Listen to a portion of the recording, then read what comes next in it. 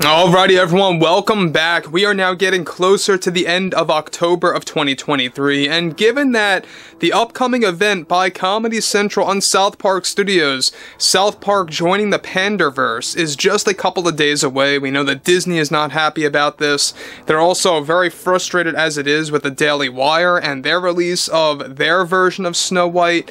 Their teaser trailer actually that debuted on the 100th anniversary of Disney on October 16th. So they're dealing with a lot of studios and individuals pushing back against Disney and their efforts with the whole concept of swapping of race and gender and diverting from source material, and also themselves taking jabs at woke Hollywood.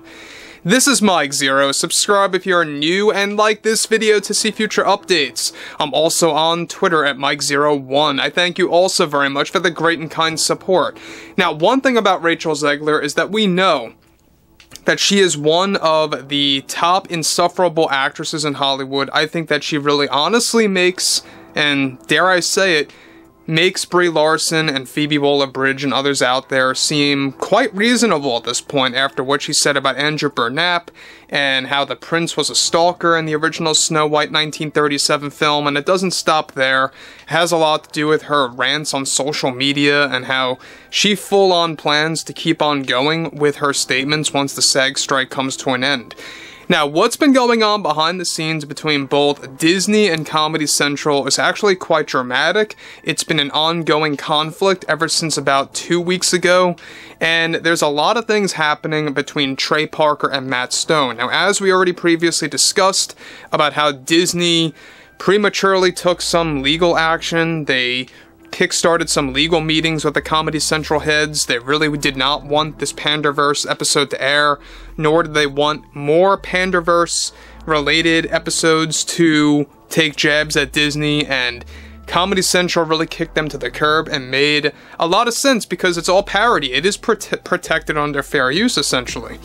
However, interestingly enough, this is where matters get even more serious, is that with Disney currently dealing with the ongoing conflicts from Comedy Central with their Panderverse event that takes direct jabs at Disney for race and gender swapping, one major development has to do with one parody that is already in the works right now immediately by both Trey Parker and Matt Stone that was brought up to the Comedy Central heads and made fully aware to the Disney heads as well shortly after, in the wake of Disney starting unnecessary legal meetings over at Comedy Central days ago, is that now Parker and Stone have a full-fledged parody plan in the works that will poke fun at the concept of two Snow Whites releasing within the 2024 year, along with a cartoon version of Bob Iger at the forefront of their planned story with the return of Mr. Mouse, aka the Boss, which will be voiced by Trey Parker once again. The plan by Comedy Central is to essentially mock the ongoing Snow White drama that has been ongoing with Rachel Zegler. Parker and Stone's full-fledged plan is to also turn the Snow White drama into a full-on episode, mixed in with the fan response being a part of the story. Comedy Central made sure to warn Disney ahead of time in advance that they are planning on creating a parody to conflict, of course, the events of Bob Iger during his time at Disney and how he actually supports culture wars. This planned episode is also actually set to mock other characters like The Little Mermaid and even the current status of Star Wars and Marvel. It's unclear, however, if this will be yet another event or a regular, traditional episode for Paramount+, though the Panderverse is now aimed to be a 3-part event progressively. This episode plan will be separate from all of that, and that will be completely dedicated to Disney's failures throughout 2022 and 2023 for the recent Iger era after Chapek got fired. Disney reportedly is furious over this new development as Parker and Stone are famously known to hop on current events as fast as possible, including drama, in order to create endless material for their show. The plan to parody Rachel Zegler as Snow White and the Daily Wire, as of course portrayed for the new Snow White with Brett Cooper and their take on Snow White as well, is an ongoing process happening behind the scenes, and the drama between Disney and Comedy Central is so large it has been rattling throughout Disney, as they are worried this is going to completely damage their plans with DEI and ESG with their new live-action remakes currently in the works. Now guys, let me stop here quick before I get to the big conclusion here, is that the fact that we have Parker and Stone really working on this ASAP behind closed doors to create a full-on parody of not just the two Snow Whites that are coming out and about in 2024, but about the ongoing Disney failures, like I said before, throughout 2022 and 2023 this year.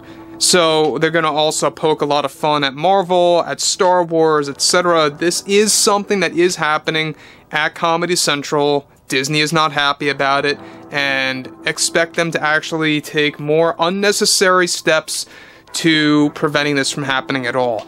We know that Disney's not happy about that. Now, we know that Mr. Mouse is going to be a big focus in 2024. They really want to make a big comeback with that character, since we haven't seen him in a little bit of time, right? We know that he returned with that famous episode where, you know, he does come back and actually works hand in hand with Stan Marsh. Now they're going to be doing this in a more direct sense at Disney themselves. So let's continue, shall we? Now, on top of that, South Park is already in the process and is known for taking jabs and poking fun at both sides, and everything to create a balance, and is something that this episode or untitled event will fully embrace. Now, Bob Iger and the board are now currently trying to reason with the Comedy Central heads to not move forward with direct jabs at the company, as they are beginning to blame their Panderverse episode for creating a new trend of loss of subscribers on Disney Plus suddenly, reportedly in a recent meeting that they actually had with Comedy Central. So, look, we know that Bob Iger is not happy about this. We know that the Disney board is not happy about this Panderverse episode. It's not just taking jabs at Disney, it's also taking jabs at all of Hollywood. But this that we're talking about today is not related to Panderverse. Trey Parker and Matt Stone are dedicating themselves to doing something very special to actually parody the fall of Disney and their ongoing failures, especially with Snow White, Rachel Zegler, etc., etc. So this is a big deal. I mean, this is kind of going back to like the earlier seasons where they really just hopped right on these, you know, drama pieces and everything happening, and I think that it's going to be something that will be a highlight. They know that since Panderverse is going to have ratings throughout the roof, it's going to go skyrocketing, they want to keep on doubling down on taking jabs at Disney. South Park now sees this as a golden opportunity. Parker and Stone see this as a golden opportunity as well, and they are taking advantage of it. Now, we know that Bob Iger is going to be making terrible announcements on November 9th during the last earnings call.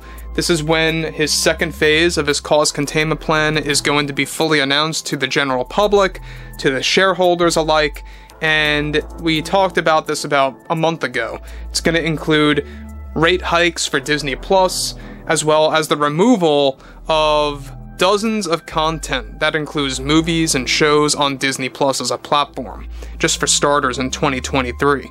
So overall, I would really love to hear what you all have to say about this ongoing situation behind closed doors, and if you guys did enjoy the content for today, make sure to drop a thumbs up on this video to support the channel, and I will catch you guys next time.